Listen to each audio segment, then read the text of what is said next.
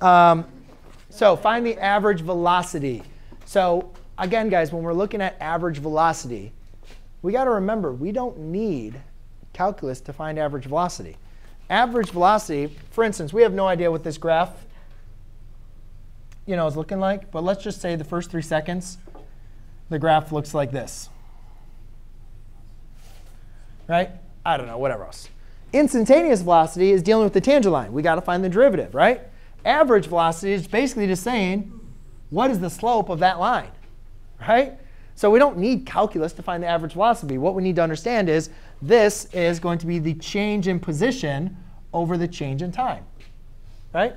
So a couple things I noticed as I was walking around. A lot of you guys did not define that. I saw you guys write the difference quotient, but you didn't define it. So write average velocity equals. And then what we're trying to do is we're trying to find the change in time from 0 to 3, right? So we'll do s of 3 minus s of 0 all over 3 minus 0. Okay, but define this. I'm still seeing a lot of stuff out there, and I'm like, how do you know? Like, what is that? I know you guys know what you're doing, but you got to make sure you're communicating that. Otherwise, we're not going to be able to give you the points for that. So s of 3 ended up giving you, what was that? 3? No, -1? Yeah, what was s of 3? 0 minus 0. Huh? 0. And then, oh, it's -3. Then we have -1, and then we do have this in context, so that's feet per second. OK. So what is the context then of this average velocity? What's happening? Now, technically, we do know. Actually, yeah, we can say. So what do we say? What's happening? What is the particle doing? Yeah. The particle is moving to the left at a rate of 1 foot per second. 1 foot per second, yeah. Or we could say that the particle's position is decreasing, right? You could say going to the left.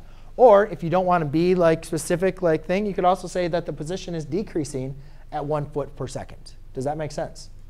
And then to be even more specific, we can say on the time interval. So we can say, Could you say interval? huh? Could you just say interval? No, we want to make sure that we're talking about the interval that the problem is referring to. Because do we know what's happening at 4 seconds? So if you say on the interval, what interval you're talking about, right? It's very vague. So on, we could say here 0 to 3. Just don't write a interval. Make sure you define that interval. On the interval from 0 to 3,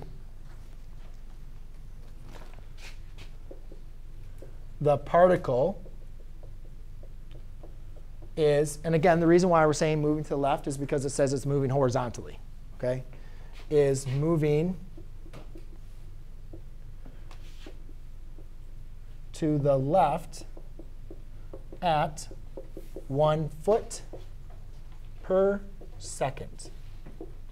Or you could say you could also say instead of that, you could also say is decreasing, or position is decreasing.